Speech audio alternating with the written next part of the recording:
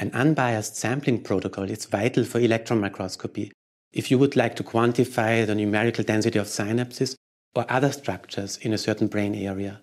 The main advantage of our technique is that it is unbiased and enables to automatically produce electron micrographs with minimal user intervention. This technique is also valuable in other research areas, such as neuroscience, where it can be used in assessing the strength of a neuronal network. In order to apply our protocol, it's necessary to have experience in electron microscopic techniques, such as sample preparation and operating a transition electron microscope. Demonstrating our procedure will be Dr. Stefan Wernitznig, a postdoc from my laboratory.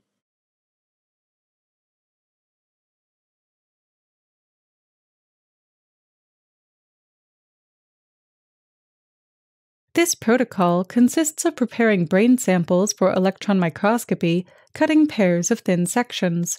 Next, it will describe how to automatically produce a defined number of electron micrographs in an area of interest. Then, it will use a counting frame to assess the numerical density of structural features. To begin, dissect, fix, postfix, and embed samples of interest into embedding resin by following along with the accompanying text protocol. Then, place the sample onto an ultramicrotome and produce 55 nanometer ultra-thin serial sections.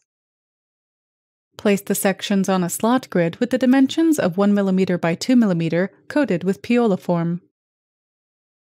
Then, counterstain the ultra-thin sections on the slot grids using 2% urinal acetate for 30 minutes.